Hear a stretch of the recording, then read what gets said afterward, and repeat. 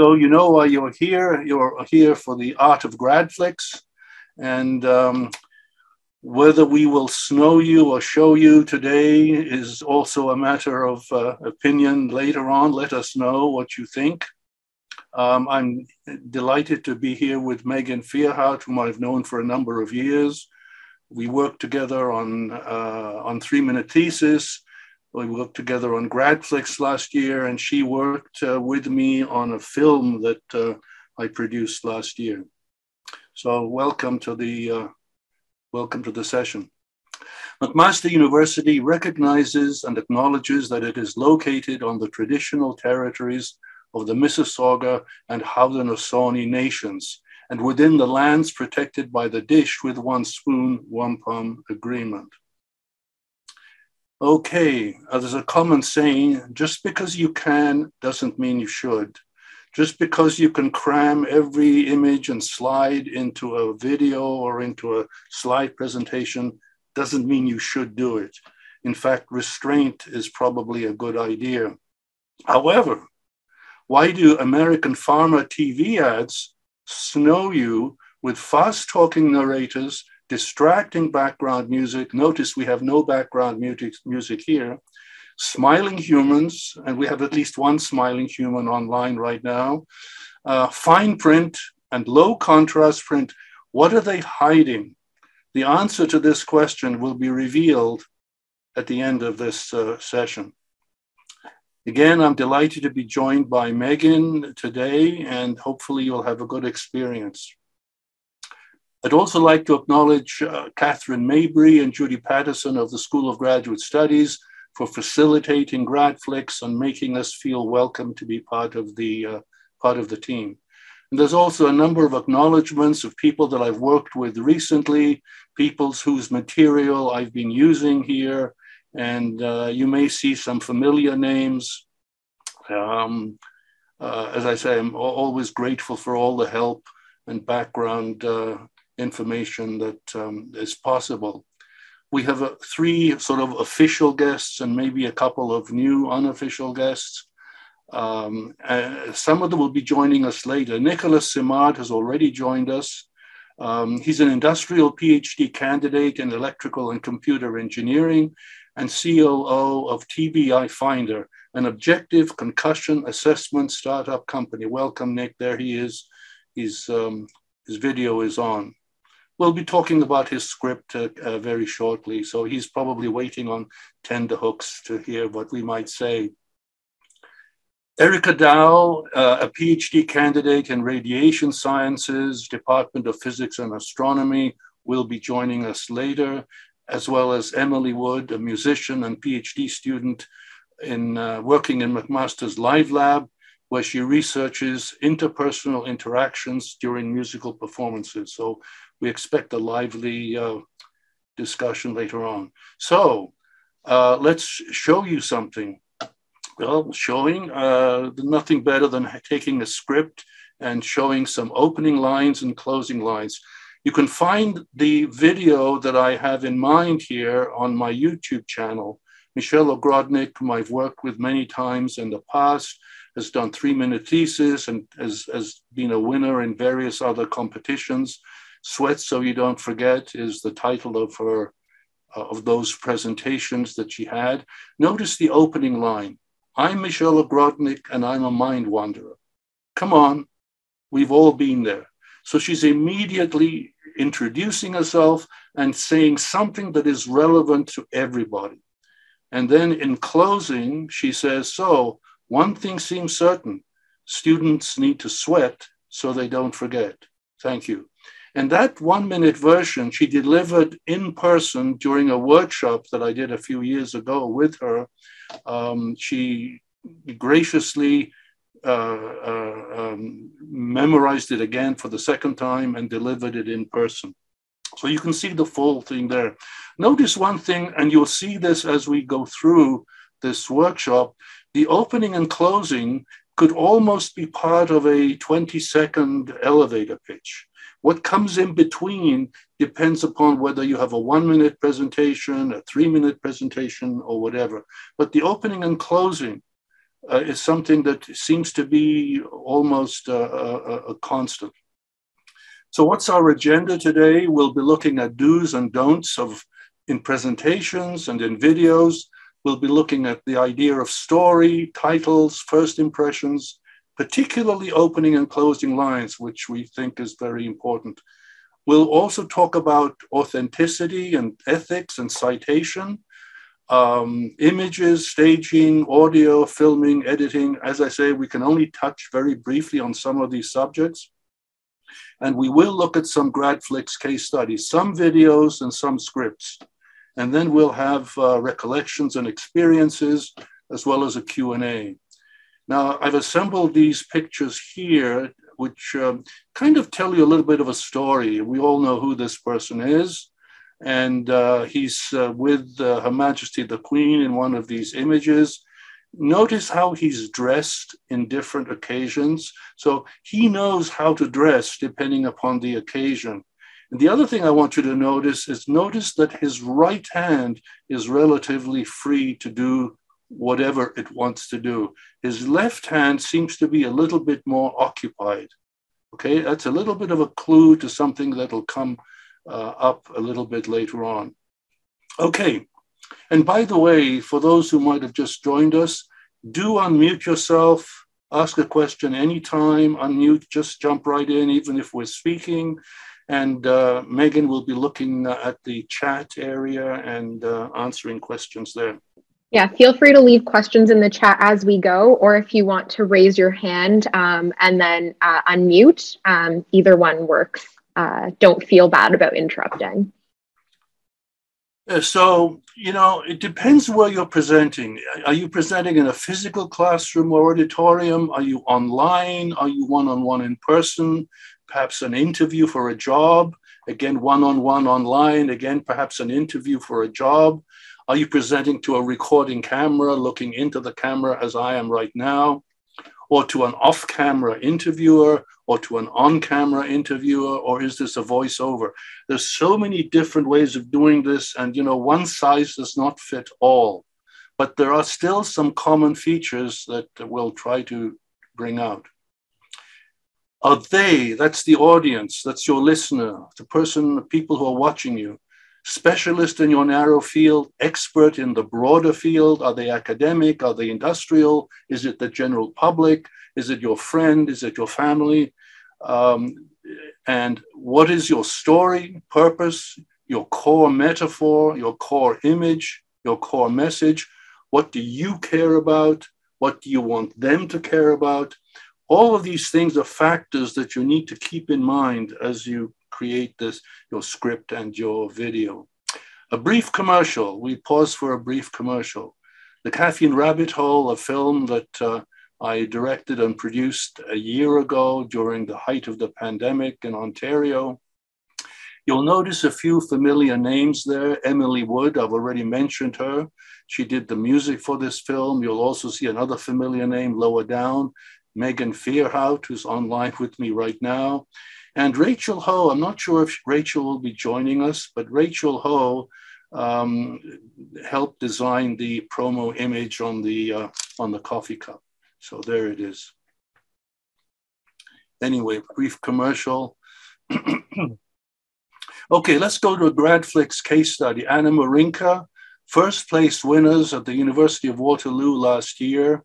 And notice that does a voiceover animation with on-screen text, frame-by-frame drawings, and according to what I heard in a video that she delivered, she moved images from Adobe Illustrator to Adobe Premiere.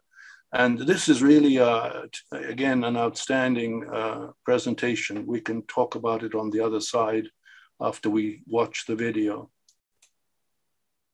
Life is full of problems, and our capacity to face them is intimately tied to our mental health. So how do we do that? When we solve a problem, we draw from our past experiences and think of how we've overcome such obstacles before. These memories form our mental models, and we reference them to make predictions about the outcomes of our actions. Those predictions aren't always correct. When we experience errors, we update our mental models. Sometimes this process is hard.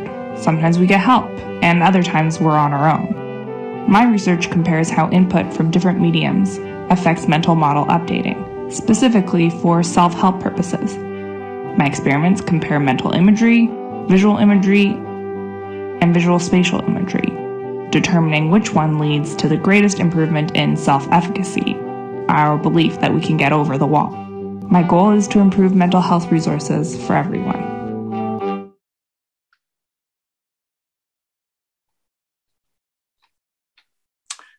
Good, that was great. I hope you all agree that was an amazing presentation. And here's her script. It's 148 words. Life is full of problems, and our capacity to face them is intimately tied to our mental health. And let me again bookend this presentation. Life is full of problems, and our capacity to face them is intimately tied to our mental health. So there is the middle part, and then my goal is to improve mental health resources for everyone. Notice she opens up with mental health and problems, and she closes with mental health, again, on an improved basis. So I think this is a really very nice script. A lot of words, and here's the opening and the closing. Megan, would you like to say a few things about this? We'll come back to it again later on in the presentation, but right now we have a few comments. Yeah. So just tacking on to what John mentioned a few times already is that, whether you have a 1-minute video or you have 20 seconds to quickly tell somebody what your research is about, or you're delivering a 3-minute thesis on stage, or you're giving a 20-minute presentation as a seminar, the story of your research has to be bookended. And the opening and closing lines are very significant for effectively telling this story. And what you kind of put in the middle of the sandwich depends more so on the setting that you're delivering it in, but the importance of the opening and closing line and hooking in your audience, as well as leaving them with a sense of satisfaction and understanding at the end, is consistent always. And kind of just commenting a little bit on the video itself. So Anna very effectively uses metaphor that you see through her drawings. She has a ladder and a wall, and she's talking about problems that you may face and how you interpret them, and how you process coming to a solution. So John, I don't know if you want to talk more about the actual video itself and the images in it. Yeah, I'll. Well, there's something about the image that you may not notice explicitly, but will draw your attention to that a little bit later on. The placement of the objects, the placement of the images in the frame, in other words, the composition, will be mentioning this, over and over. Let me make my own personal remarks. From my own kind of personal point of view, the video feels almost just right. And I say almost for a certain reason. It's relatable, it's substantive, the illustrations are meaningful, and the script makes complex content understandable. The text on the video makes it easy to study later. And I think the illustrations and script are all perfectly timed. And one of the things that jumped out at me is when I saw this for the first time, I did a double take. Oh my God, I have to see this again. It was probably the only video that I've seen in GRADflix in the last 2 or 3 years that made me really want to go back and see it again. Not because I didn't understand it, but more because I wanted to just, get deeper and deeper into it. Powerful imagery, it builds confidence, it's well articulated, and the almost just right is something that I indicate because I thought it was a bit fast, a little bit monotone. The speaker, of course, wasn't visible, but that isn't a big deal. The speaker never introduced herself. There was actually no title right on the video itself. So I just was a little bit uneasy. And also towards the end, I felt it was a bit rushed. I managed to take that script and reduce it from, how many words was it? 148 down to 125. And I don't think I lost any information there at all. And one of the things I want you to also see as we go through this is when you hear the words of the narrator or the speaker, and then you see the images, you could also say, I wonder how many words could be replaced by the images that are already there, that you don't need both the words and the images. Okay, so let's know you a little bit. And by the way, again, do jump in, don't be shy, unmute, jump in if there's a burning question or something that struck you that we haven't touched on. Okay, story. We will emphasize the idea of using story to convey your research to a general audience. But what is story all about? I mean, look at these buzzwords: hook, show, tell, exposition, backstory, flashback, inciting incident, linear narrative, nonlinear narrative. I mean, you know, writing stories and filming stories is a multi-billion-dollar industry. If you feel you don't get it or that it's kind of daunting, there's a reason for it. There are buzzwords even in writing stories. Freytag's pyramid, for example, which summarizes the essential aspects of story. The introduction and the inciting incident that sets the story going, this dramatic problem that you have that sets the story going. The drama needs to rise, needs to reach some kind of a climax where there's a lot of action, and then the action kind of subsides. There's an explanation of what just happened, a resolution, and then everybody lives happily ever after, unless it's a tragedy, of course. Tragedy that it's a disaster, but that's the same idea. But that's really, you know, that is a lot. You know, there's a lot of, if you don't get the idea of story, don't panic. GRADflix was invented by the University of Waterloo in 2018 in terms of their general, framework and the rules, etc. At McMaster University, it's been on since 2021.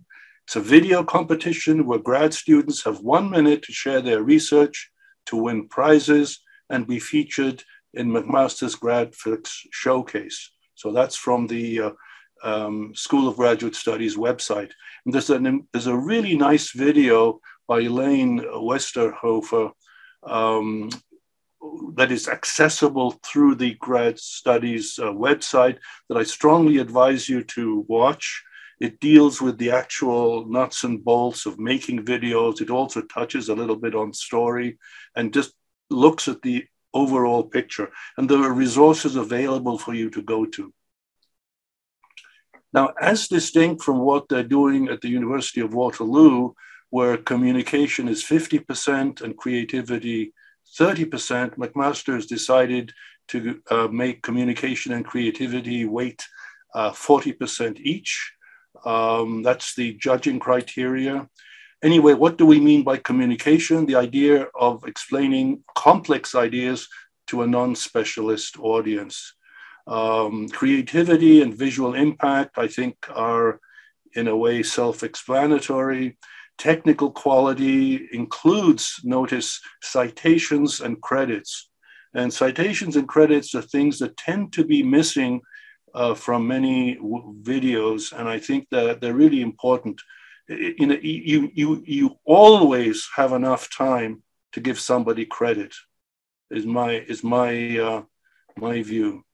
And John, just bouncing off of that, so McMaster actually made it mandatory this year that you must cite and credit every single asset that you're using in your video. So even if you're getting stock images or clip art from certain websites, even though some of these websites and resources don't require citation legally, McMaster is requiring that you just cite everything. I believe they've given an extra few seconds on the end of the time limit of the video to include that citation slide, just making sure that you're acknowledging everything that you're using in the video. Right. Yeah, so that's not included in the 1 minute. Okay. And then we have a question in the chat here. Should you cite your own assets? Are you talking about, sorry, images that you're creating yourself or pieces of data? So you technically can, if you want, you can clarify where they're coming from. If you took pictures, I would recommend yes, because people may be wondering, okay, where did that come from?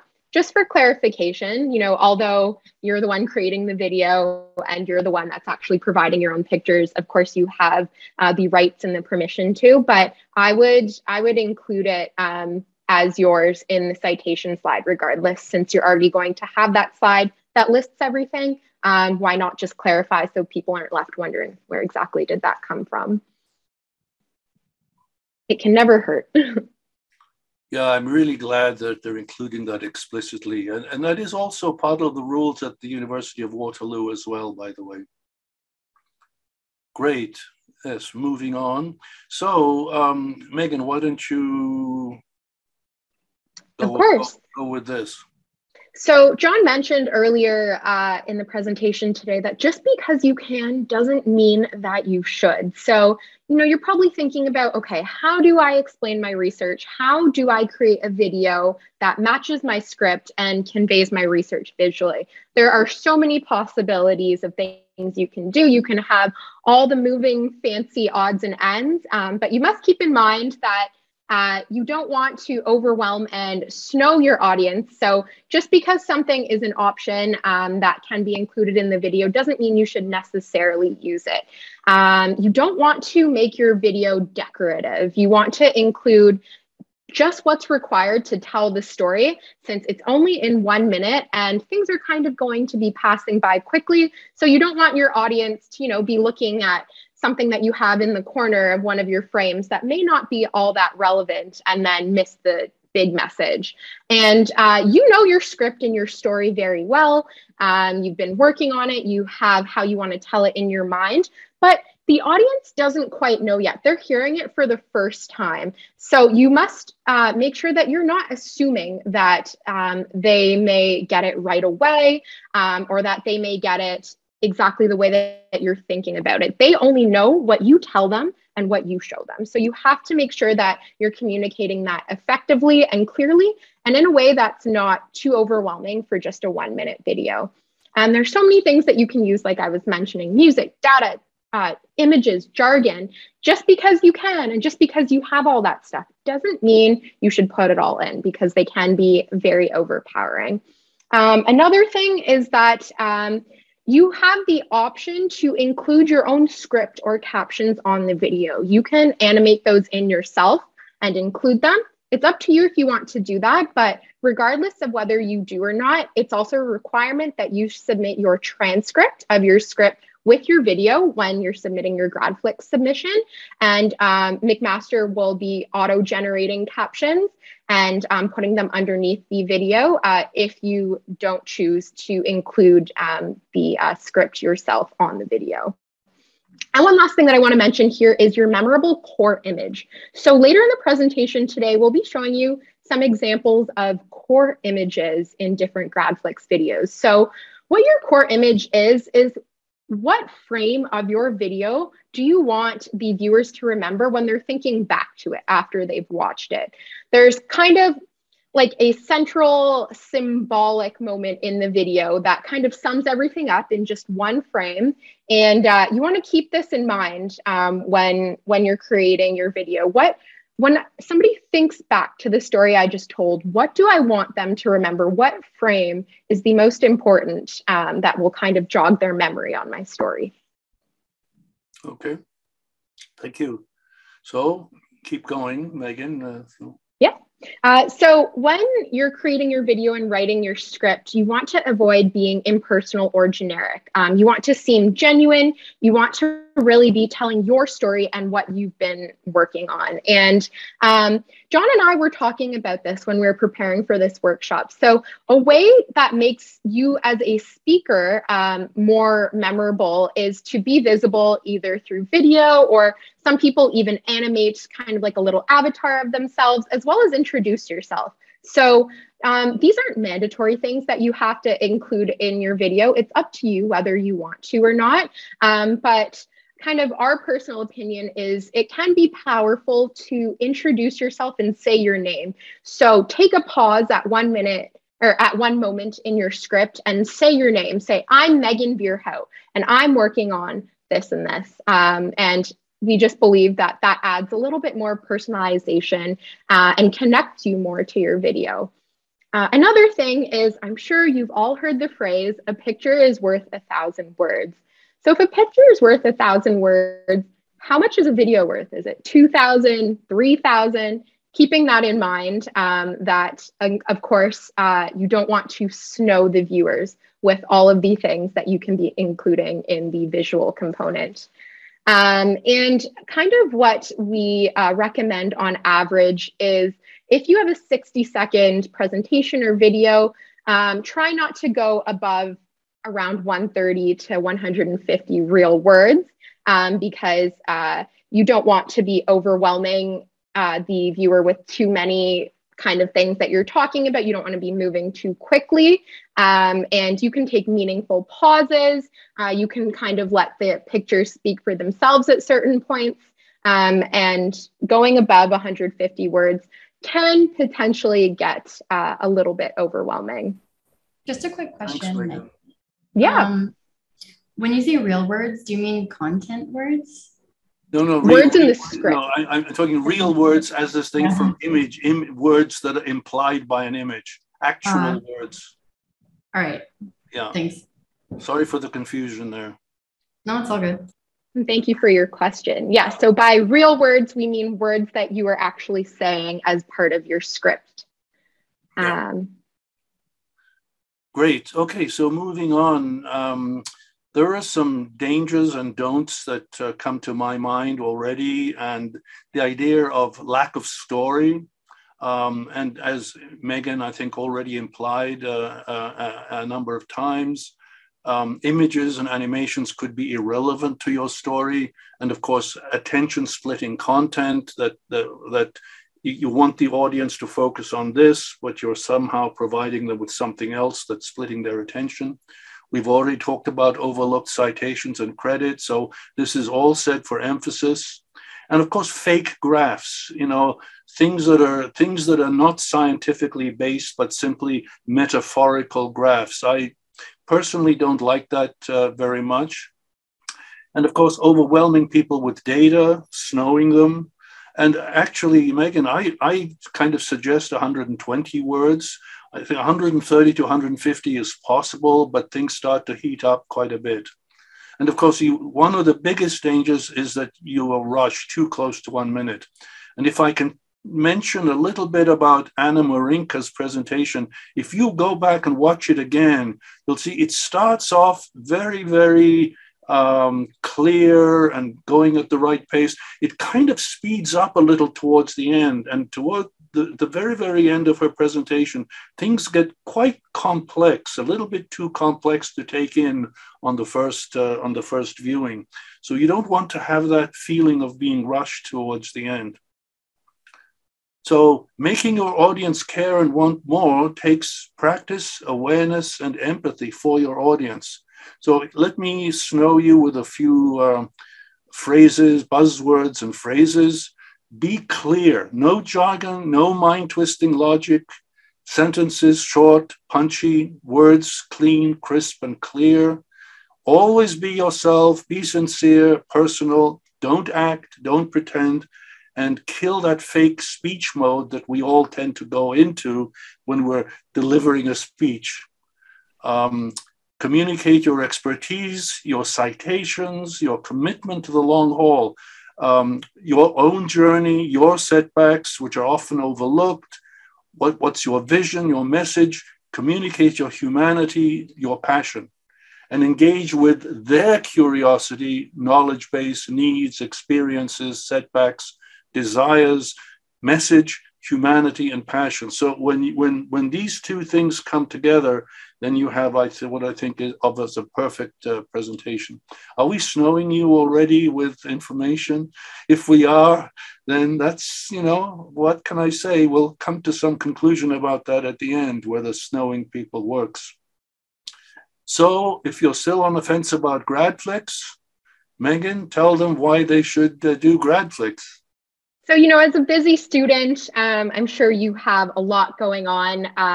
Of course, you have to be in a research-based program to participate in GRADflix. And I'm sure that you have your hands in many different baskets and you're thinking, okay, well, should I divert my attention a little bit and participate and make a GRADflix video? So why should I? What are the benefits for me? So I personally say that there are many fruits to your labor. First of all, you have a tangible video that you have access to after that you created. And this is a way to showcase you. And you can post a link to this on any of your social media platforms. I know academic Twitter is becoming quite common nowadays. You can put it on YouTube. You can put a link on your CV, put it on your LinkedIn. The possibilities are really endless. And it kind of gives you that extra edge because, it's something that actually has you communicating your research. It's more than just a CV that is a document with written words. It definitely gives you that extra little bit that can make you more competitive for certain opportunities that arise later in life. I've heard a few stories where people have been like, oh, I got hired at this job because somebody saw my 3-minute thesis recording on YouTube and they thought I was a great speaker, and that helped get my foot in the door and things like that. So the possibilities and benefits that can come up in the future are really endless. And I'm sure you have all been asked at least a few times, so what's your research about? What do you research, whether that be your friends, your family, people at a conference, people that you meet in passing? You can provide them the link to your 1-minute video since you'll be explaining it in a way that is understandable by a general audience. And, it's a nice resource that you created. There's visuals that accompany it. And your elevator pitch is going to be important at any stage in your career. You're going to have to pitch yourself, sell yourself.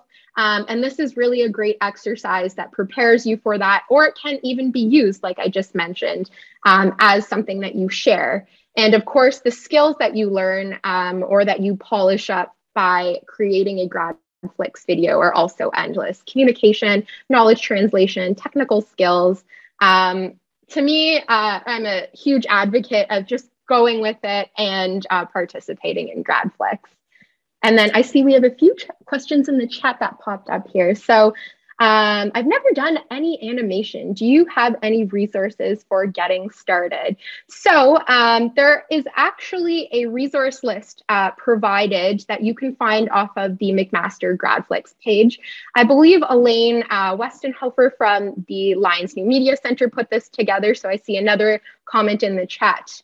Yes, the Lions New Media Center did provide a list, and yeah, have a look and kind of start there. They also talk about different softwares that McMaster has access to. There are also a lot of free softwares or softwares that you can get free trials for.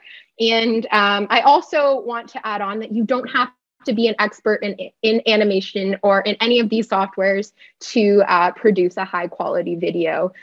So don't be too nervous about that.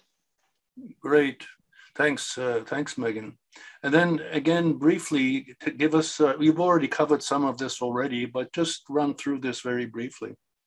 So if you do choose to have a filmed video where you're actually, filming yourself or filming different things about your research, or you're doing a hybrid where you have some animation and some filming, there are things that you want to consider because, it may seem easy and quick, but there are a lot of things that can happen. So first of all, you want to experiment. You want to give yourself a lot of time to kind of see how you want to set the frames. Where do you want to place your camera?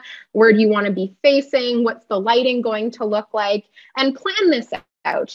For example, when I was creating my video, I actually took some tape and marked some spots on the ground. And I was like, I'm going to stand here every time for every take that I film, and I'm going to face this way, and the lighting has to look like this. Because what we also recommend is, you know, it's very difficult to kind of film just one 60-second take and have it be exactly what you want, and that's what you move forward with. So you want to probably take multiple takes, and in the editing stage, you want to pick the best kind of clips that that look the best, where there weren't distractions, such as the audio being distorted or sounds in the background. So yeah, you want to film multiple takes with consistent lighting and audio and setting, and kind of stitch them all together. Another thing, I remember John recommended this to me, because when I was creating my video, I was like, oh, you know, I'll just put the camera on like a box or something, some type of stable surface. And John recommended, you know, you really should use a tripod. It just makes everything better. It makes sure that everything's stable. You're going to have the same height that the camera's set at every time. So using a tripod for sure, and using some type of equipment that makes your audio quality high, whether that be a microphone. I find that some headphones, such as I used my Apple AirPods, had very high audio quality as well. So you want to experiment with these things and just make sure that things that have to do with quality aren't getting in the way of the way that you tell your research. Good. Thanks, Megan. Yeah, thank you. Okay, so let's go through a few more case studies. We have a couple more to get through. Nick Simard is probably waiting breathlessly to hear what we might say. He was the People's Choice for GRADflix 2021 at McMaster University. And there's the title of his presentation, 123 words, which I thought was really good. And if you go and watch that video, you'll find that he speaks in a very relaxed voice that actually is confidence-inducing. He sounds authoritative, and isn't rushing through his words, so you don't feel that he's trying to snow you at all. I don't like the title, but the title is not a very catchy title, so I think there may be, I mean, it's an appropriate title, but maybe not the catchiest one. But one thing that's really interesting to me is his opening and closing. He starts off with concussion. Many of us have had one before, and you're about to see one now, incoming. So if I haven't whetted your appetite to go and see this video, I don't know what else. I mean, to me, this is like a trailer for his 1-minute video. He does introduce himself, notice that, which I think is important. And then towards the end, this delivers game-changing information on the presence, severity, and location of injury, finally providing patients and clinicians clarity on concussion. So he starts with concussion, he ends with concussion. It's well bookended. And again, 123 words. So Nick, if you want to unmute, just say a couple of words, say hello. Right, well, again, thanks for the opportunity to kind of present here today. And you're absolutely right, the title needs some rework to make it a lot more catchy. But a lot of the things we can kind of bring up in the Q&A section later. Yeah. Just a few things that I would like to talk about when crafting the script. One of the first things is, like, your script is an iterative process, and I think this is maybe the 20th edition of something like this that I've made. And so it's always fluid, it's always changing, it can always be reworked, kind of thing. And again, like I said, it's an absolutely iterative process. I think too, what's very important to note is the bookending, because what it also provides is like a full circle story of what you're trying to say. And it also gives this sense to the audience, like an aha moment, to be like, oh, that's what we were talking about the whole time. And like we had mentioned, it bookends it really nicely.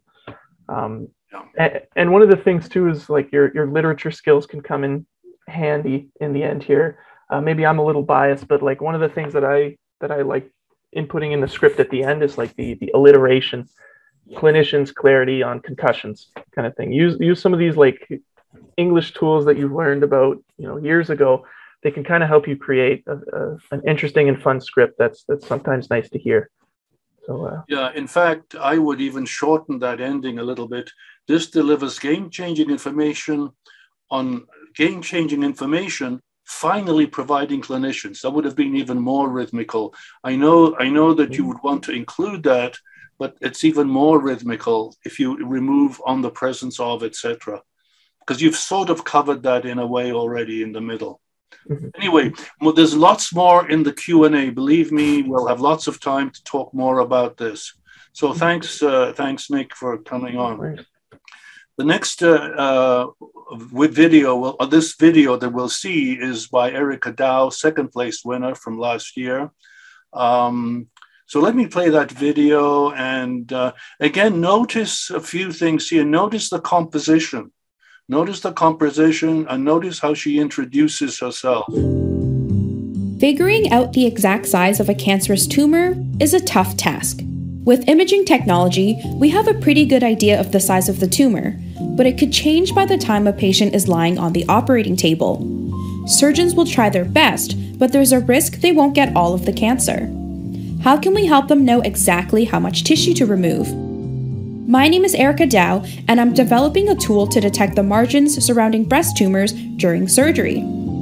Breast tissue contains structural and metabolic compounds. If we shine light on the tissue, these compounds reflect and emit light of a certain intensity, wavelength, and lifetime. When we measure these properties, we look for trends that can be used to develop an algorithm that can tell if an unknown sample is cancerous or non-cancerous. This handheld device will give surgeons the peace of mind of knowing that their patients are completely cancer-free. Yeah, I thought that was a really spectacular video. Again, I will come back to this idea of composition and core image. What kind of remains with you later on? We'll analyze that very shortly. Now, it's 164 words. That's a lot of words. That to me is at the upper limit of number of words. And yet it didn't sound overly rushed. She does introduce herself. Figuring out the exact size of a cancerous tumor is a tough task. This handheld device will give surgeons the peace of mind, etc., etc. So again, the book ending idea, the opening and closing lines, there they are again, opening and closing lines. Megan, you want to say a few words about her opening and closing lines at all? Yeah, so again, this is a wonderful example of bookending. So Erica opens up with the problem and something that we can all understand. And then in the end, she closes with her solution to the problem and exactly what her research is focusing on doing and how it is looping back to solving that problem at the beginning. So I think this is a wonderful example of coming full circle and giving the viewer the satisfaction at the end of the video. Yeah. Thanks, Megan. So again, I revised this from 164 down to 132. And again, I don't think I lost any information. So this is an alternative script that I put together. Another GRADflix case study, Rachel Finnerty. We won't be watching her video, but we'll look at her script. Music therapy and proactive wellness. 102 words. That is really at the low end, which is great. It allows her to be much more relaxed and engaging. And if you look at the title, music therapy and proactive wellness, you really don't want this thing to be frenetic or rushed. So I think that certainly goes well with the title. Again, notice engaging undergraduate university students in proactive mental health is critical. Negative stigma can be a barrier to reaching out for help. So that's her opening line. Let's bring proactive wellness to campus. So she starts off with a problem and provides the solution. So I think it's a nice, it's a good script and well worth watching. And she came third in that particular competition last year. Emily Wood, who should be joining us if she isn't already here, a finalist from last year, and she's one of the people that was working with me on my film. She opens with isn't it amazing how musicians play together, etc. She closes with, my goal is to understand how musicians communicate, to coordinate, to create the music we love. So I say that ahead of time to get you to listen to that. And let's see you at the other end of this.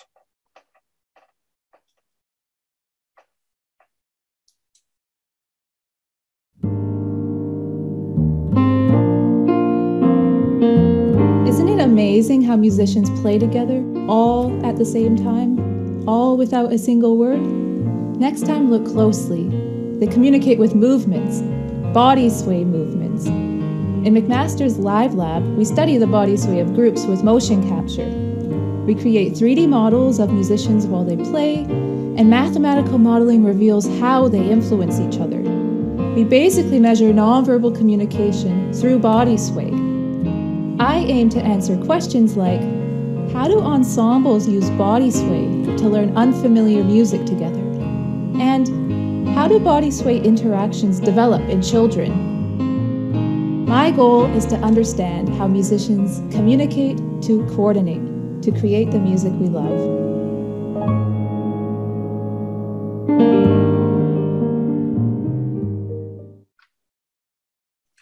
That's great. Again, notice that she introduces herself on the video, but not necessarily in words, verbally. Again, there are her opening and closing lines. And we can ask Emily when she arrives a little bit more about that. So we'll move on for the moment, unless Megan has a burning comment to make. So Emily's actually on the call now. Oh, I don't know if you want to come back during the Q&A or... Okay, no, if she's there, that's great. Oh, there you are, Emily, good. Welcome. Hi. Hi, Emily. So listen, we'll obviously do more in the Q&A, but is there anything you want to add? I'm not sure when you came on, but we've been talking about bookending presentations with opening and closing lines. We've also talked about framing and positioning of characters within the frame. And we're working on that. I'm not sure when you came in, but do say a few words. Yeah, sure. So when I first heard about the GRADflix competition, I kind of had like a vision in my mind, and it was that frame with the motion capture actually. So the video of the musicians playing, and then the overlay of the motion capture markers over top of that, and then going to those point light figures I showed there. So that's kind of like the first kind of idea I had when I heard about the GRADflix competition. So I kind of started with that, and I built my video out from that scene. So that was kind of what I viewed as kind of the pinnacle of my video. So, you know, I worked with those images, and then I kind of built my script kind of around those images. So I kind of worked from the middle outwards from there. And that kind of allowed me to really look at the broader picture, I guess, when I was making my video. So that kind of allowed me to really connect the beginning and the end together in that bookended manner that you have been talking about. And John and I talked about that quite a bit when we were working on my script. So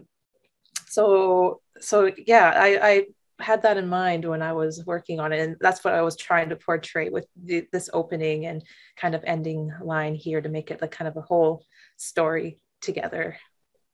Yeah, thanks, Emily. And I'm glad you mentioned this idea of sort of an image. In a sense, I think you indicated a core image, some kind of an image that you had in your mind, and you worked around that image, right?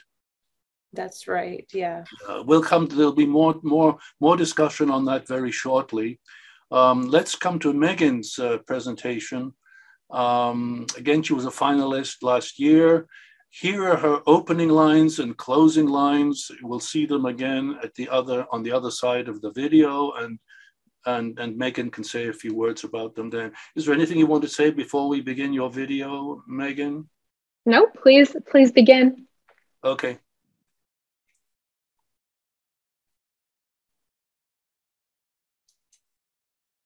Imagine your lungs are like an elastic band.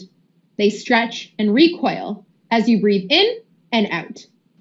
Now, imagine your lungs are stiff, like a thick elastic band you just can't stretch. If you live with idiopathic pulmonary fibrosis, or IPF, this may be your reality. I'm Megan Vierhout. My research explores possible causes for IPF. I study a blood cell called the monocyte, which, we believe, enters and leads to thickening of the lung tissue. I compare monocytes from IPF patients to monocytes from healthy people and aim to uncover differences in their properties. My hope is that someday, when we better understand these monocyte cells, we can cure IPF, this terrible disease that robs us of something so simple as breathing.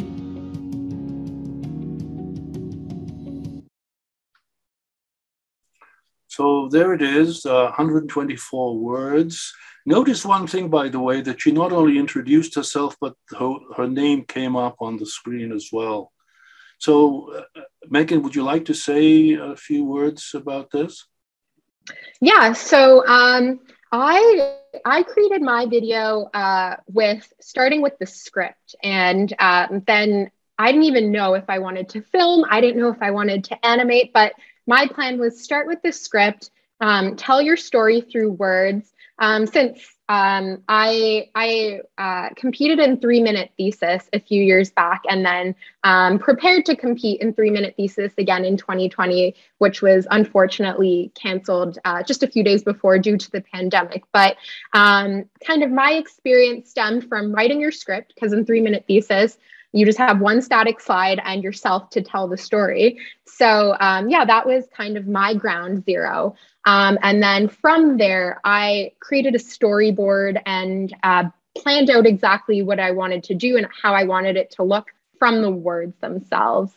And I, of course, incorporated introducing myself to kind of, connect myself a little more to my research and my story. I tried to bookend. I don't think I bookended as well as I could have here. Basically, the approach I took was starting with a metaphor that people would understand. So, I say that I study a lung disease called idiopathic pulmonary fibrosis, and that's kind of a mouthful of words. So I tried to create a metaphor for it that would help the viewer understand what I was getting at. And then at the end, I talked about kind of the solution to the problem that my research is addressing. And yeah, that's it really. Okay, great. We'll come back to more of this in the discussion. Again, there you are, her opening and closing lines. So we're nearing the end of the formal presentation, and then we'll open up to a general Q&A. And I know that there's other people online that can help us with their own competitive stories. First impressions. So this is about 3-minute thesis, but what is a 3-minute thesis picture doing in a GRADflix presentation? Well, all kinds of things. If you're going to show yourself as a person, then dress tends to be important. Notice that he's wearing a white shirt with sleeves rolled up. That gives you a message. He's wearing a tie, which is predominantly blue. Interestingly, the logos behind him are predominantly blue. That sort of is a very nice composition. And his slide, if you actually go and watch his 3-minute thesis presentation, his slide features a blueberry as the point of focus. What color is a blueberry? Blue. So this kind of framing and color coordination and choice of what you wear and so on can also be really quite important. So first impressions are important. Let's come to core images. And I want you to notice a few key things which we've sort of touched upon. We've teased you a little bit. Now, these are my selections of core images. Anna Murynka's core image. Notice that the protagonist, who is presumably Anna herself, is standing stage right. She's on the left side of the screen. She's stage right. And her thought process indicates the ideal situation, the ladder that she expects to be able to use to surmount the wall. Notice that the ladder that she's facing is too short. That's her problem. Her predictions aren't correct. But that's what I think is the core image, sort of the idea that you're left with at the end. Now, we don't have time to talk about Sitara's video presentation because of time, but I do invite you to go and watch this video. It's a really, really good video. University of Ottawa, GRADflix competition. Do watch this. This is a really good presentation. But notice that she is, again, stage right. That means she's on the left side of the screen and using her left hand or left arm to point. Emily's Wood's core image, in my estimation, is this. Of course, there are other choices, and these are all very personal choices. Notice that she's also sitting, stage right, which means on the left-hand side of the screen. And that is the power position in that particular composition, stage right, in my kind of opinion. So she needs that in order to be the person who is really in authority over this particular grouping. And again, Emily, you can jump in on that if you feel I have mischaracterized your core image. No, I was thinking of the same image as well as my core image. In fact, I'm kind of thinking back on my GRADflix video, and I realize now that this sequence goes by so fast. I almost wish I spent more time with these images in my videos. Yeah, no, it's good. No, I think it's great. Everything seemed to work very well. Look how well composed this is as well. Everything is well framed and well composed.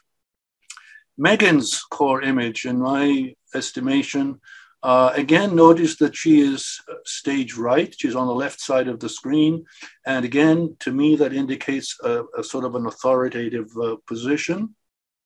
Megan, of course, you can jump in and say anything there that you feel, you'd like to add. I agree. In terms of that being my core image, I agree as well, because that is the metaphor that I was introducing with to try to get the audience to understand what exactly this disease comprises and what has to be solved in it. So stiff lungs that are kind of hard they don't have very good elastic properties and makes breathing difficult. So I agree. Great, thanks, Megan. And again, Erica Dow's core image. Notice that the avatar Erica is using for herself is again stage right. The surgeon looks like she is in center stage, and stage left is the device or the tool. So the idea is that the researcher is exercising control over the surgeon, exercising control over the tool. And notice that this tool is much smaller in size than the other people. So this also gives the impression that this tool is not really overpowering in any particular way. So I don't know if Erica is online yet. Erica is here. Oh, good. Hi, Erica. So this is your core image. I don't know how much you've been listening to so far, but what do you think about this notion of a core image? Yeah, I think for my video, since I didn't have any video of what I actually looked like, I thought it'd be really important to have me still in the video some way, like having an avatar, so that the audience still feels like they really connect to you and your video. So I think John had lots of great comments about placement and how that ties into the different relationships of the characters inside of your video. Yeah, great. Thanks, Erica. And Rachel Finnerty, she's online too. And again, it's a little harder for me to choose that core image, but again, the person who is in a vulnerable or weak situation is stage left.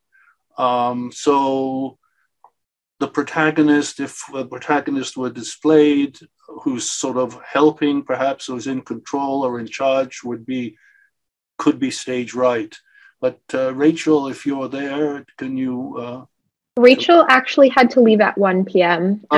There's a message in the chat. Okay. Okay. Well, I'll catch up with her later on that one. And Nick, who is here, Nick, I chose this as the core image for your presentation. Again, the alarmed protagonist is stage right, hopefully in control at some point of the situation. Maybe Nick is gone. Oh, he's there. Okay. No, I'm here. Yeah, this one's a bit kind of difficult to identify like one core image, but generally I put the clinician on the stage right side. Sometimes he's happy, sometimes he's not. Well, that's okay. Nothing wrong. The hero can be mighty unhappy while the action is going. Right. Yeah. So there it is. That's great. Okay. So coming to titles. And I'm going to stick for the moment to 3-minute thesis titles, which are also applicable to GRADflix. Look at these titles. Where does cancer begin? We've already seen this in a way from Erica. Fighting obesity with fat, sniffing out weapons with microwaves. Are we drinking pharmaceuticals? I mean, to me, these are also kind of shorter, punchier, and somehow catchier. And I think you should definitely consider something like this when you're developing your opening and closing lines and your core image and so on. So closing lines. So the riddle at the beginning, why do American pharma TV ads snow you with fast-talking narrators, distracting background music, smiling humans, fine print, and low-contrast print, which we haven't been really recommending. I don't think we've recommended a lot of this here. Well, why do they do that? Because it works. So the bottom line, sadly, I have to say, sometimes snowing the audience does get you what you want, which may not be the right thing or the right way to do it, but it does seem to work. Anyway, do reach out to me. I'm happy to help anyone involved in GRADflix with their script and or video. Just simply reach out to me. And we're finished with the formal presentation. So I will stop sharing slides and open up the floor. Please unmute yourselves, turn on your video if you want to be seen, but just ask questions. I noticed that Valentina Palazzi is on. She's in Perugia, Italy. Hi, Valentina. Why don't you, if you're able to be visible, let's see you. Yeah. Yeah, Valentina is a veteran microwave engineer, postdoctoral fellow right now in Perugia. And she did a 3-minute thesis twice, once in 2019, once in 2021. She was the MC's choice in 2019 and placed second in 2021 for 3-minute thesis. She also made a video very recently, and we talked about her video. So Valentina, why don't you say a few words to open up the discussion? Yeah, what I can say is that, yeah, for me, taking part in this project was useful, for all the reasons that we said so far, about, going, highlighting what is really important and what really, matters, identify the message that we want to deliver to people. This is fantastic. This is something that, at least in my life before, during my studies, it was never highlighted. It was never, it was not something that I was thinking about when, I had to prepare a speech. So it was very useful. But the second aspect is that I'm not a native speaker, as you can see. And so it was also very important to, see how I should speak in a different language, which kind of rhythm should I had to take, I had to keep. And it was very important. It was a moment of confrontation with other people that were in the 3-minute thesis competition, that were, you know, attending the coach lessons. So it was very, very important for all these aspects. Yeah, Valentina just wrote an article on 3-minute thesis, but it's really, in a way, equally applicable to video production. The idea of communicating your research to a general audience and all the issues that you have to take into account. So Emily, Erica, Nick, anything you want to add? Any words of advice? Anything that you've heard so far that you agree with, disagree with? Again, you know, this is very much a personal personal opinions that Megan and I are giving here. Some of them may or may not be founded on hardcore fact. So, I just wanted to add something with regards to crafting your presentation. One of the things that I found to be very successful and stick with some audiences is sticking with a particular theme and or storyline. So I'll give one example too, and we also have someone else here with us, Calvin Zhu, who is the inaugural GRADflix winner. Right. I might be a little. Yeah. I noticed him coming on. Yeah, you know, Calvin, by all means, join the group.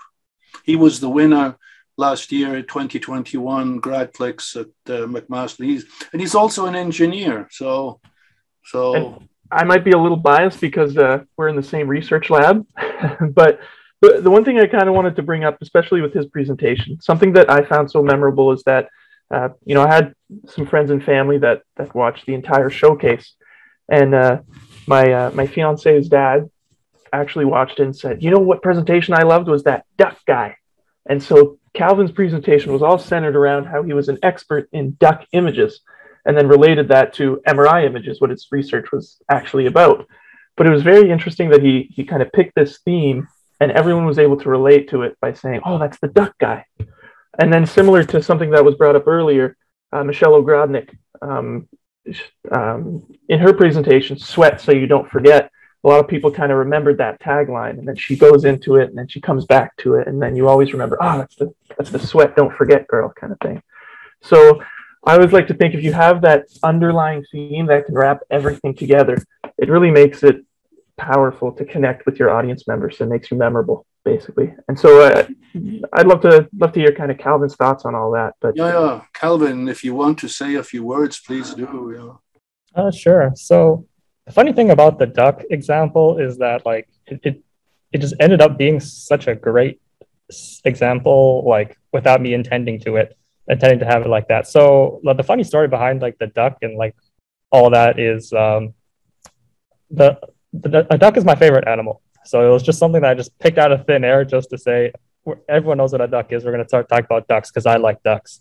And then it just so happened to fit with that old adage, you know, if it walks like a duck or talks like a duck, it's a duck, but it's not actually a duck in like all of the analogies that I'm pulling with it. So it just kind of like fell into place more than anything. So, but I do agree that like it is good to have something that everyone can kind of relate to in one way or another and kind of like, you know, piece your narrative from there. No, it's a great image. Actually, it's really well worth watching. And remember, it's only a 1-minute video, so I do recommend it. By the way, Calvin, I can cut 30 words off your script. With it's 169 words, which is really at the high end. So I actually didn't script it at all.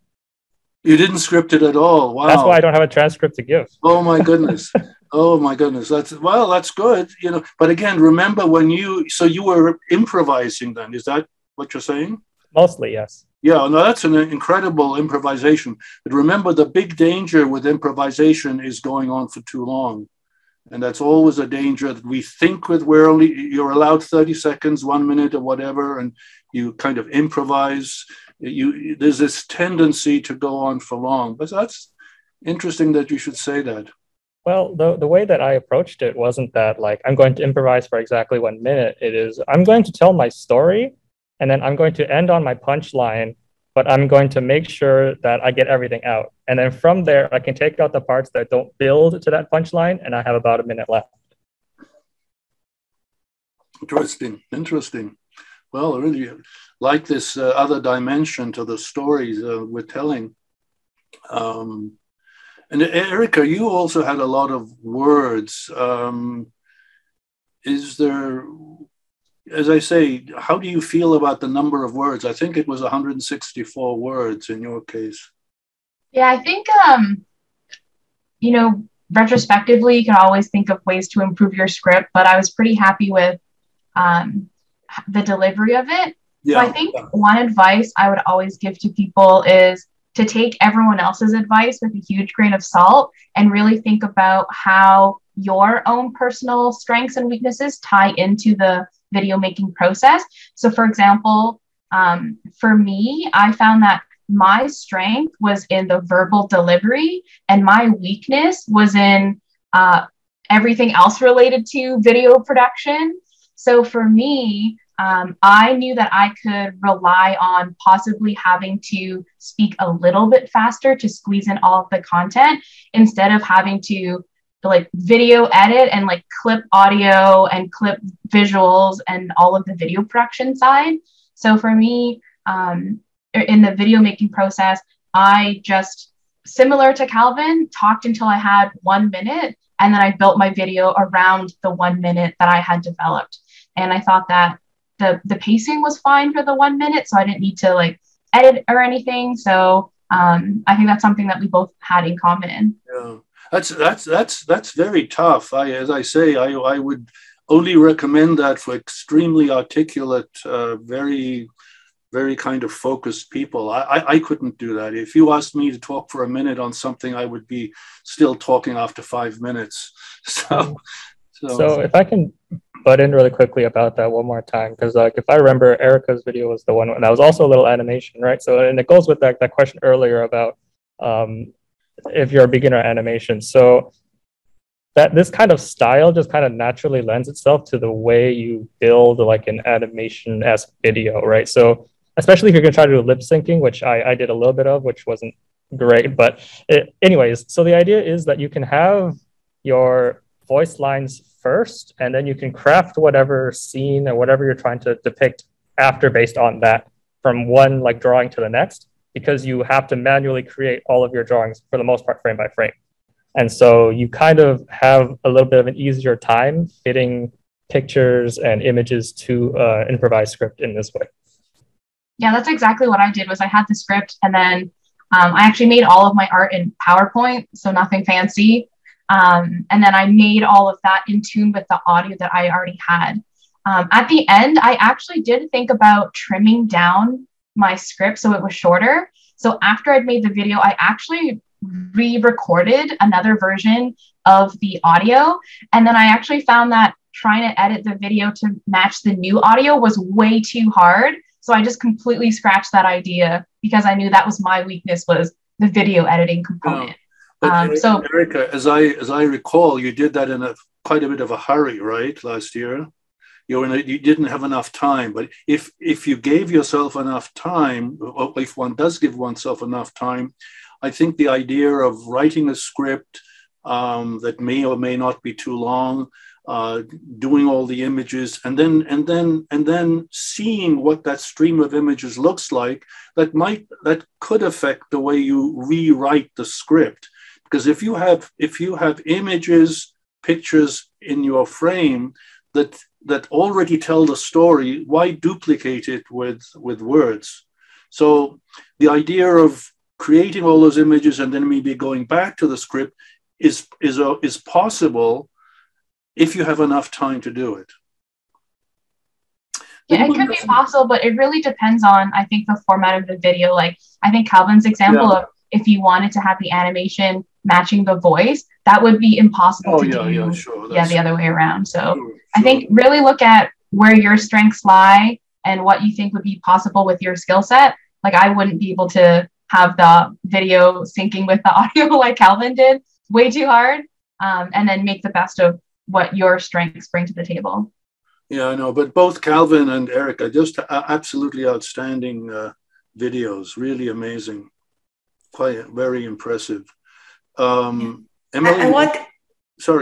I I wanted to add something that, I didn't say before, also because, I don't know if this is the case, because I saw all your presentation, during this workshop today, and they seemed very, important and very, let's say you are doing something great. And I remember that when I started preparing the 3-minute thesis, this was my main weak point, I thought, because I'm an electrical engineer, and at that time I had made a speech on the paper that I submitted to this conference, and it was about Butler matrix for reconfigurable antennas. And so making this kind of subject relevant to non-technical audience, I thought it was quite not that much important topic. But what I've learned is that basically, if you think that if you get from your work the most relevant parts, everything can seem relevant. Or at least, of course, if you are talking about maybe medicine, this is clear to everyone. But anyway, I think that this is one of the most important things that I've learned, that basically you can, whatever is the topic you're talking about, you can, transform it and make it relevant for your audience. Just, looking at the aspects that are, that are really impacting, that are making an impression on the life of people. I think this is one of the best things that I've learned during this process, and I wanted to share. Why don't you comment? People can comment on this idea of having a medical or biomedical problem that somehow makes it easier to connect with an audience. Everyone here, whether it's Emily, Megan, Nick, Calvin, Erica, and Rachel, who had to leave us, these are all kind of medical or biomedical types of problems that are being addressed. They somehow lend themselves more easily to being communicated. You want to comment on that? Anyone want to comment? Because there's always people in engineering, for example, that come to me and say, my work is so abstract, it's so mathematical, I couldn't possibly explain it to anyone. And of course, that's what Valentina is talking about. I'll jump in. So I think it's kind of really easy to assume or think that somebody working on something biomedical or medical is at a bit of an advantage, because it kind of seems like, people would understand that easier. Okay, the point of your research is to improve human health, which we can all appreciate and we all think is important. But however, I think that's kind of a bit of a stigma, and everybody's research is important. Everybody's research has an impact, and that's the reason why you're doing it. And like Valentina mentioned, it's about thinking about exactly how you want to communicate it so that importance comes across, so the impact comes across. And I guess people kind of, especially engineers, kind of get stuck behind that stigma, and they're like, oh, it's such a technical thing that I'm working on. But in the end, down the line, it still has an impact on life as we know it, and a positive impact. So don't shy away from communicating your research and partaking in these knowledge translation activities where you can really talk about that impact. And although, improving human health is something that everybody understands and it's easy to understand, it doesn't mean that work in engineering isn't just as important. By the way, I noticed that Rachel Ho is online. Rachel, if you want to join us, she's also a bit of a veteran in this area. Hi, John. I was just typing in a message into the group chat. I don't have my camera set up, but I can try to get that going. Okay. I was just going to say that I've attended so many engineering 3MTs, and coming from a science background, I think I've also been very exposed to more health-related research, and even like Nicholas, who's in the engineering side of things, is related to health. And I understand why there's that bit of a fear of their material not being accepted by the general population. But having seen so many engineering speeches so far, or 3MT speeches that are similar to the GRADflix videos, I've been really impressed with how all those speakers have been able to translate their work for a lay audience. It's good. And by the way, Rachel designed this logo here for the film that we did a year ago. And again, there's a sort of a psychological neuroscience aspect to this thing as well. We can talk about that, Nick. I see Nick nodding his head there. Let's talk about this. I was just going to add actually something to the entire discussion here, where I completely agree with Megan in that there's like a certain stigma in the sense that, oh, you know, like, for example, my background in undergrad was electrical engineering. And a lot of people in electrical engineering say, oh, my topic is so abstract, I don't know like how to effectively communicate it. I think it's all about just finding the parallels for a lay audience to understand, like Rachel had alluded to. And the common example is like, how would you explain your research to your mom or your grandma? I kind of like to take a step back and saying, no, how would you explain it to like an elementary school student? How would you get them interested in your topic? And how would you break it down and find parallels so that they'd understand? Like a very small knowledge base, but it helps you draw parallels and saying, you know, like the work that I do on an electric car, well, you can actually compare it to, you know, a toy car or something like that. You know what I mean? Like it draws those parallels to make sure that even if it's a very technical topic, you can break it down into fundamental levels so that anyone can understand. Yeah, Geneva Smith had a question there or a comment in the chat area. Megan, you want to address that? Or? Yes. So it says, I think there's also an assumption that most research is not valued as much as health is.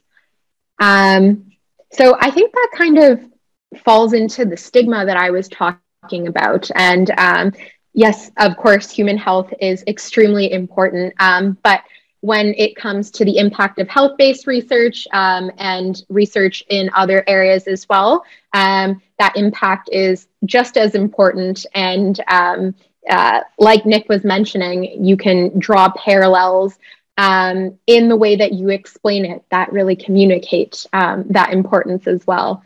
And I know because of that stigma, things can sometimes be intimidating, like, oh, I work on something so abstract. Are people really going to understand the point? And the answer is yes, they definitely can. You just have to, you know, work on the knowledge translation and think about how you want to deliver it through mediums such as GRADflix, or your elevator pitch, or 3-minute thesis, or a quick conversation with, you know, somebody at a conference. Yeah. So anybody, again, do unmute yourself. Don't be shy. Don't be shy. Ask your question verbally. It's a little easier to kind of do a conversation if you're asking a question in person rather than. If I could just jump in. Yeah, you know what, no matter, I know that there's a broad range of research that's being done at the university. Like some is more applied and some is more theoretical, and all of it is really equally as important because, you know, research goes in a cycle. The theoretical research informs the applied research. I think the problem is that people understand the significance of applied research much more than theoretical research, but that doesn't mean that you can't communicate the idea. It just means you might need to have a bit more of a creative approach. And I would suggest for you to watch, there's a 3MT video from Matt Berry that is really good, a winning 3MT video of a non-health related research topic. And the way he accomplished that was really quite amazing. So I'd suggest check out that video for more creative, different ways of showcasing non-health related research. Yeah, I agree. That's Matt Berry's is an outstanding presentation. I noticed that Catherine Maybrey is online or has been online. If you want to say a few words of encouragement to the GRADflix. And just adding on to that, so Geneva also said that it's not so much that as frivolous. It seems frivolous in comparison, talking about, you know, health-related research compared to other areas of research. And I remember Catherine Maybrey telling us that she has her PhD in history, actually. So, Catherine, I don't know if you want to maybe say a word about that. Thanks, Megan and John. My internet is a bit unstable today. But I will say that, you know, for everyone who's considering participating, if I can just remind you that this competition is about communicating something about your research story. I mean, you might not be at the end of your research yet, so you don't have a whole finished story to tell. Maybe it's about the question you're asking, the approach that you're taking. Maybe your first expectations met with, you know, spectacular failure. And it's kind of like, well, that was unexpected. Hey, that's a great story. There's absolutely nothing wrong with telling that story. And in fact, it can be some of the best stories you've ever heard. So, you know, don't look at it as I have to have a story that fits in X box, because really it's not about fitting into a specific box. It's about sharing your research story and letting us know what's interesting about it or what you find important. With my own research, looking back in hindsight, I actually had quite a bit of race and gender involved, even though I was studying the history of medicine. You know, it wasn't what I set out to do. It's just where the data and information and case studies led me. So it's the kind of thing where it's the unexpected stories sometimes that might actually be the thing that you want to share. So, you know, go ahead and just see where it takes you. Be creative. You know, don't put too much pressure on yourselves. This is a competition that will help you build skills. But at the end of the day, it is, you know, the world will not stop spinning. And you can try again next year if you decide that you didn't like the way that you built your video, or, you know, you learned a lot about the editing process because you've heard from people where, you know, it was a lot harder or more involved than necessarily anticipated. So, you know, learn, engage, grow. That's the point of GRADflix. If I can get across that one piece, that's what I would want to share. So thank you so much. And John and Megan, back over to you. You're doing a tremendous job. No, thanks, Catherine, for your encouragement. Catherine Maybrey is coordinating this event for the School of Graduate Studies, and that was a very, very well presented, very well presented set of words on GRADflix. That's very important. You don't have to have finished your work. You know, drama involves conflict, setbacks, mountains that are insurmountable. I mean, in terms of Anna Murynka's video, maybe that problem doesn't have a solution. Maybe she ends the story with that little ladder and that wall, and that leaves you with a cliffhanger. So you could have a cliffhanger situation where the story, in fact, doesn't come to an end. Tune in next year to next year's GRADflix, where I will tell you part 2 of this year's story. I mean, anything's possible, and be inventive, be creative. Remember, it's not all about communication. There's creativity as well, whatever that means, and be creative. And don't be afraid. And I see in the chat here that Judy Pattison kindly linked the video to Matthew Barry's 3-minute thesis that John was just talking about. And Matthew went on to win Ontario's competition as well. And Matthew's 3-minute thesis and research project was actually not in the medical or biomedical field. So give that a watch. It's an amazing, amazing 3-minute thesis. Yeah, I remember when I worked with Matt, we talked about stage right and stage left. He's an actor, and I suggested that when while he was playing the scientist, he should be stage right. When he's the actor, he should go to stage left to kind of use the space that he had to convey an image depending upon which side of the space he was on. So it's a very interesting video to watch. Anyone else? We still have time. I can kind of weigh in with a little bit of, like, I guess, literary theory that I learned in high school. So there's a very, very clear distinction between what is the story and what is the plot. So the story is the sequence of events as they transpire. That's just everything that's happened, right? If you are on some grand journey, right, what happened was at some point they sat down and had lunch. Did you see that on screen? No. So that wasn't included in the plot. The plot is everything that is shown to your audience. And so it is up to you to craft a plot out of your story. And that is how you actually portray anything entertaining. Because I can tell a story about, I went downstairs to pick up a coffee. End of story, not very interesting. But now when I start to review more plot points, well, I started walking down the stairs and I encountered a good old friend and he told me about how he failed this test. So I spent some time consoling him. So I went through this really long process just to get my coffee. And now that becomes more engaging, even though all I did was go down and get coffee, right? So it really is about crafting plot from your story. Right. And I don't remember the saying exactly, but Alfred Hitchcock is famous for saying words to the effect that a good story is real life with all the boring bits taken out. And some of the boring bits may be having coffee and lunch or a sandwich, unless there is something dramatic about that event.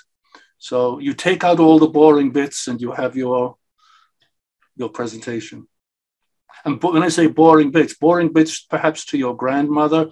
And by the way, the word grandmother popped up in the showcase, the Waterloo showcase this year, if you want to watch that online. The idea of GRADflix, or could be 3-minute thesis, being an opportunity to explain your research to your grandmother. Now, why grandmother rather than grandfather? And my question that I throw out to all of you, would your grandmother understand your research based on your 1-minute GRADflix video? Are you sure that your grandmother would understand every image, every metaphor, and not confuse the metaphor with reality? We can always confuse metaphor with reality, and someone who's outside the field can easily wonder whether ducks are what your research is all about, or elastic bands is what Megan is researching, or they're doing research on elastic bands. I mean, somebody could still be confused depending upon their background. Any comments from anyone? Can I just chime in, John, for a second? Sure, absolutely. Yeah, there's been some great examples about, communications and so you can clearly see the past participants from McMaster. That's on our GRADflix page. There's a link right there to the playlist. John's indicated watching from Waterloo. And yes, they just actually had their finals for 2022. I'm also going to encourage, if we have anyone here from the social sciences and humanities, take a look at Ryerson, because Ryerson had a fairly diverse field of GRADflixers. Yes, theirs are 2 minutes long, so they had an extra minute. But the idea is, if you're looking at how did they tell their story, there was a number of different approaches, because they had people who were doing documentaries because they were from fine arts. And so you get a completely different perspective if you're trying to say, how might I tell my story and what might work for me? Look at diverse videos, right? Don't just look at videos that are within your wheelhouse, but go beyond that and then kind of start to have that strategy thinking session where you can go ahead and script. And one other thing they'll add in as well, when you're planning out your session, remember that this year, one of the requirements we have is for everyone to provide us with a transcript of your video. So you can freestyle it, but then you're going to have to transcribe everything that you said and put that into a document. Be thinking about that as you're going forward, because that will end up being tacked on to the amount of time that you have at the end to have a completed submission. Thanks, Catherine. So listen, we should probably draw this to a close, unless there are some last minute suggestions. And audience, if you're in GRADflix, feel free to reach out to me for help. Anyone want to offer a final word? Or shall we just bring this to a close? Megan, would you like to kind of close this off for us?